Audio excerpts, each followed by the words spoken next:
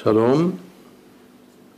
We will say a few words of Torah regarding Parashat Vaera, the coming Shabbat.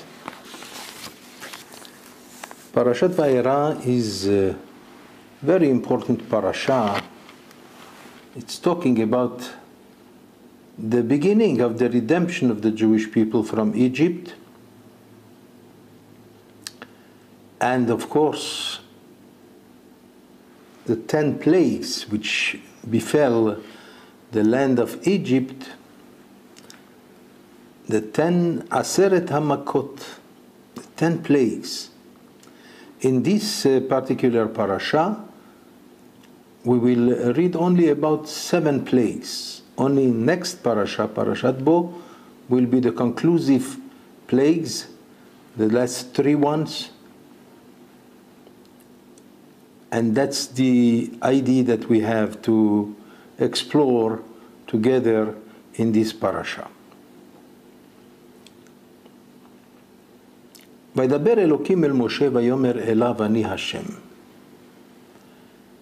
If we want to have a connection with last week's parasha, we have to remind everyone that at the conclusion of last week's parasha, Moshe was so to speak, he was angry that because of him and his brother Aharon, who came to Paro to ask him to give the freedom to the Jewish people. So when they came, the reply, the reaction of Paro was unexpected. He said, Mi Adonai asher eshma bekolo. You come on behalf of a name of God, Yudke Vavke. Who is he? I don't know him. And then he said something extremely catastrophic for the Jewish people.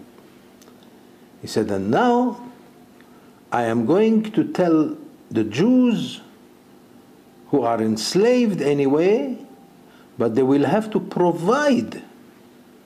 Until now, we provided for them the bricks, the straw, and all the things that is required in order to build up and to do their job. But now they will have to supply all this, which means the situation has worsened to such a point that is extremely painful for the Jewish people, not knowing what to do. So they came to the Jewish people when they heard what happened. They came to Moshe and Aaron and they said to them, you are at fault. You have caused us a terrible thing that because of you now our travel in the land of Egypt, our slavery now has become worse and worse. Moshe, who anyway from the very beginning was extremely reluctant to fulfill his mission that God has bestowed upon him to go and be the redeemer of the Jewish people. But Moshe was very humble.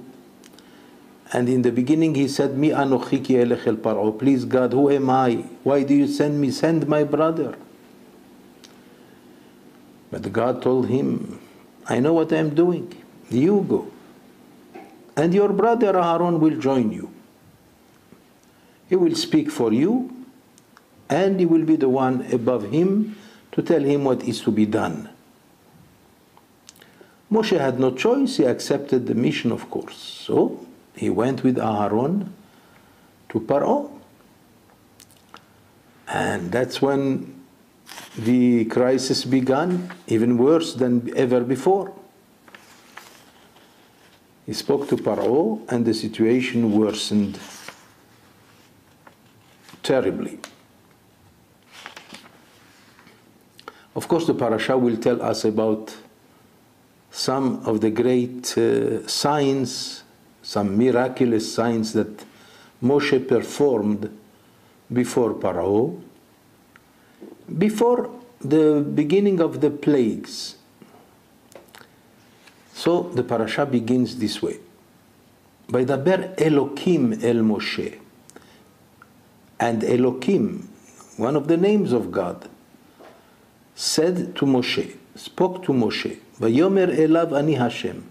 And he said to him, I am Hashem, Hashem Yud Ke Vav Ke. Let me first explain what is the difference between the name of God, Elohim, and the name of God, same God of course, which comes in the word Amonai, Yud Ke Vav Ke, Yud and He and Vav and He. The difference is that whenever the Torah mentions the name Elohim, it's considered to be Midat Hadin. It's a measure of justice, harsh justice. Which means usually when God is angry, we use the name Elohim, because it represents an expression of hardness, of justice. But on the other hand, the name Hashem Yud Ke Vav Ke is Midat HaRachamim. It's a measure of compassion. Now we see that both names here, Elohim and Amonai, both of them appear in the same pasuk. And Elohim spoke to Moshe, and he said to him, I am Yud Ke Vav Ke, I am Hashem. Doesn't make sense. Because on one hand, Elohim is Midat Hadin, a measure of justice. On the other hand, Ani Hashem, it's a measure of compassion. How can we reconcile them? Well, number one, we have to understand that God was exasperated, so to speak, with the words of Moshe, because Moshe turned to him at the conclusion of last week's parasha, and he said to him, God, Lama hari'ota la'am hazeh? Hashem, why did you worsen the situation of these people?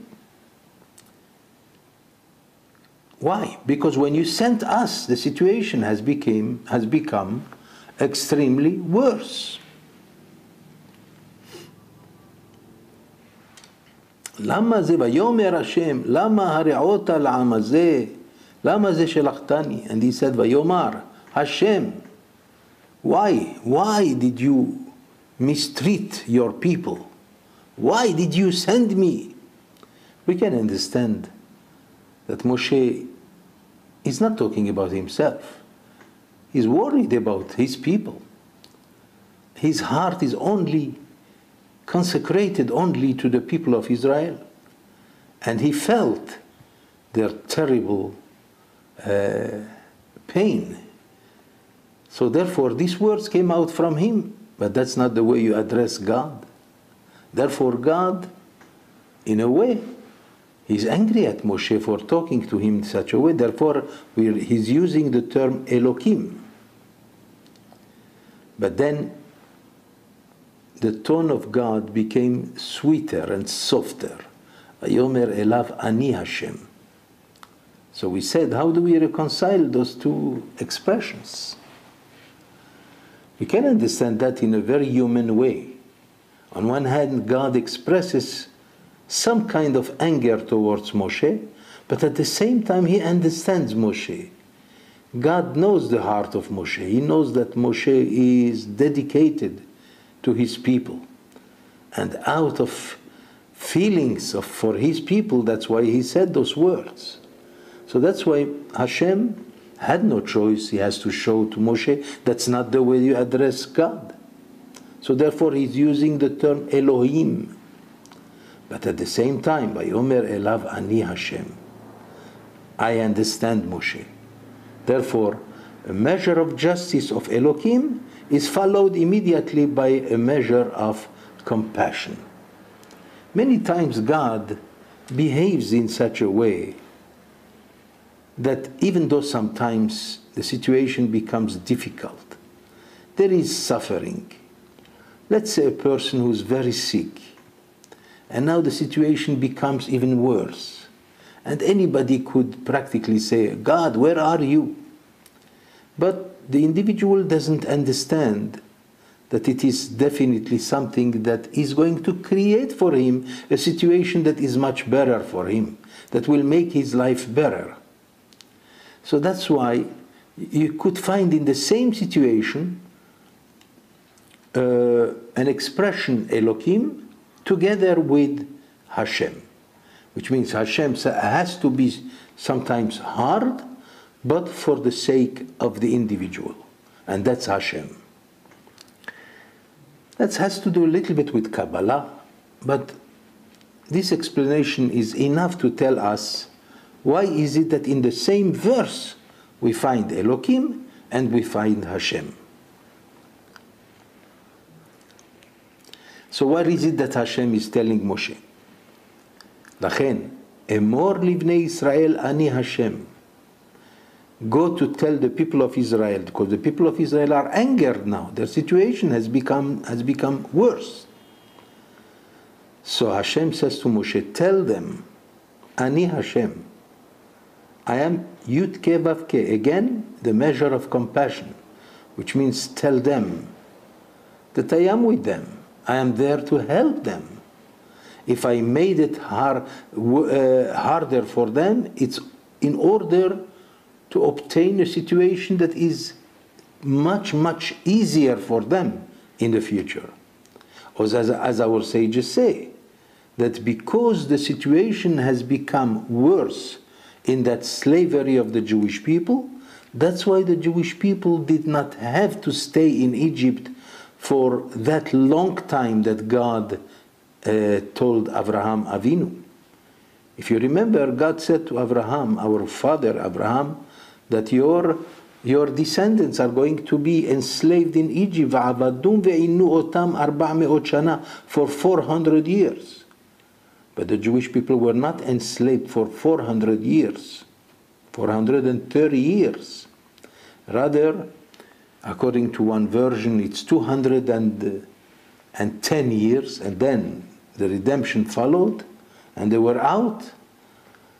According to some Kabbalistic understanding, they were exactly 86 years at the time of slavery. What happened to the 400? The answer is Ki bad davar asher zadu alehem, because the situation became so painful for the Jewish people, much more than expected before, much more than prepared before. So God made a calculation. Their suffering that became worse is going to take the place of those many years that should have been before, and the time of their stay in Egypt was shortened. It was worth it.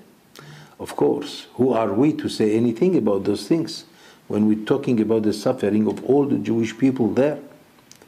So therefore Hashem says to Moshe, tell them, Emor livnei Israel, Ani Hashem, not Elohim, I am Hashem, which means I am going to deal with them with a measure of compassion, that they should believe that I am here for them, and I am going to bring them the redemption in 4 ways. That's what the verse is saying here. Vehotzeti etchem mitachat sivlot Mitzrayim. Say to the Jewish people, in my name, I am God, I will take you away. That's not the first expression of redemption. Vehotzeti etchem. I will take you away from your forced labor, mitachat sivlot Mitzrayim, and free you from your slavery. That's the second expression of redemption. Vehitzalti etchem me'avodatam. And I will free you from their slavery. And then comes the third expression of redemption. Vega'alti etchem bizro'a netuya. And I will liberate you with a demonstration of my power. Bizro'a netuya. Ubishfatim gedolim. And with great acts of judgment. And here comes now the fourth expression of redemption. Velakachti etchem li le'am.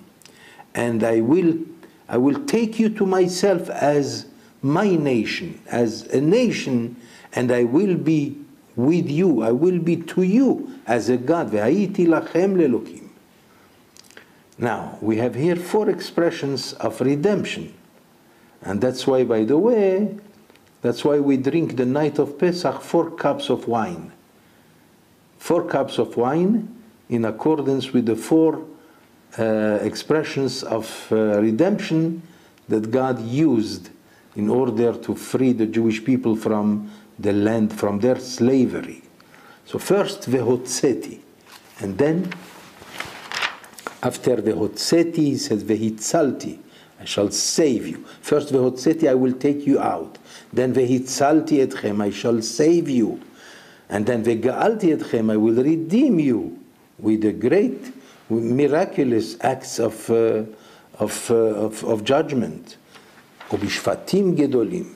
And then comes the 4th expression, Velakachti etchem li, I will take you to myself as my people. Our sages have understood that these 4 expressions were exactly that which was needed for the Jewish people to become the nation of God. The nation of God, if it was freed in a normal way, they would not be able to become the nation of God. As we have explained in past lectures, the nation of God is a nation that must have the traits of character with which God is satisfied. We spoke about the character of humbleness, shyness, compassion, kindness, and charitable acts, deeds of charity. And God made sure that this nation, the nation of Israel, is going to become the nation that fits to be the nation of God. How? Because of those traits of character. And that's why 4 expressions of redemption were required here. Because you could redeem a slave, but that doesn't mean that he is really totally free. You have to be free physically and spiritually. At the same time, to be ready to accept something that is beyond the possibility or the capability of other nations to accept. And that's why God had to manufacture, to produce a special nation that has to be redeemed in 4 ways of redemptions. So it's not only that he will take them out of Egypt. It's not only that he will save them. It's not only that he will redeem them. But as a conclusion of all this, he will also take them to become his nation. So that forever and ever, the Jewish people will always say, Ki ani Hashem Elokechem, it is God, our God, Hamotzi etchem mitachat sivlot Mitzrayim, who is bringing you out from under the Egyptian subjugation. And Moshe went to the people of Israel, but they wouldn't listen to him. Elo shami'u el Moshe. Why? They could not, because of their disappointment and hard work. So they would no longer listen to him. And therefore, and with certain act of humbleness, Moshe Rabbeinu is continuing with his mission, and he turns to God and he says to him, the Jewish people doesn't want to listen to me, the children of Israel do not listen to me. And you expect me to convince Paro that he will listen to me? I mean, my people do not listen to me. Pharaoh is going to listen to me, especially Va'ani Aral Sefatayim, and especially that I have no self-confidence because it's hard for me to speak. There are several explanations as to the problem of Moshe. Some say he stuttered. But some of the sages say that it's not. He had a normal speech. But he lost his self-confidence. Therefore, he doesn't know exactly how to even talk. And that's why Hashem is convincing him that he can do that. He definitely is the best redeemer. That's Moshe. Remember, Hashem chose Moshe. He didn't go to the best rabbi of the Jewish people to become the redeemer of the Jewish people. He chose Moshe. But it's very difficult to understand that, by the way, because Moshe, he was a prince. He grew up in the house of Batya, the daughter of Paro. So he was a prince. He even dressed like a prince of the Egyptians. He did not look Jewish. How can you expect the Jewish people to accept him as a redeemer? That was one problem that is very difficult. That's why Moshe was convinced that the Jewish people are not going to believe him. Especially that they saw him, this is an Egyptian guy. I mean, God perhaps would have decided that perhaps Aaron was the prophet of the Jewish people then. Maybe he was the better choice to redeem the Jewish people. But God knows what he's doing. He saw into the heart of Moshe that he is the best, that he is the one chosen by God to be the redeemer of the Jewish people. That teaches us that, everybody thinks that the Mashiach in our time, maybe, hopefully he will come. Maybe he will be who knows, maybe he will look like a great rabbi, or it's possible that that's not the case. It's possible that the Mashiach will have a different kind of figure. Maybe he will be a different type of person. Maybe he will not look like any normal rabbi or any prophet. Because God is not looking at the outside of a person. He's looking at the inside of a person. He looks for purity of the character. And he found them inside Moshe. And he found that there is nobody like Moshe. And that's why Moshe was chosen to be the Redeemer. Even the fact that Moshe became a little bit angry at God, but God understands. Vayomer elav ani Hashem, I understand you, Moshe. Because your heart is dedicated to the Jewish people. Therefore you are the best. When he says, Mi anochi ki elech el Paro, who am I to go to Paro? Remember? So what was the answer of God? Veze lecha ha'ot ki anochi shelachticha. You just gave me now the best sign, the best proof that you are the best choice for me to go and redeem the Jewish people. Because by saying, who am I? You are practically saying that you consider yourself as a nobody. I'm looking for a person who has this kind of shyness, who has this kind of humbleness. I'm not looking for prophets. I'm not looking for big rabbis. I'm not looking for people of tremendous holiness. I'm looking for a pure heart. And that's what he found in Moshe. That's why Moshe was the best choice of God to go and redeem the Jewish people. And this parasha continues to tell us about 7 plagues that will fall upon the nation of Egypt as a prelude to the redemption that will follow in the next parasha. The other 3 plagues, of course, the plague started with the plague of the blood. The water became blood, and then the frogs, and then the lice, and then the wild animals, and the pestilence, and so forth, as you know. And in the next parasha, we will have the three last ones, which culminated with the freedom of the Jewish people. Shabbat Shalom.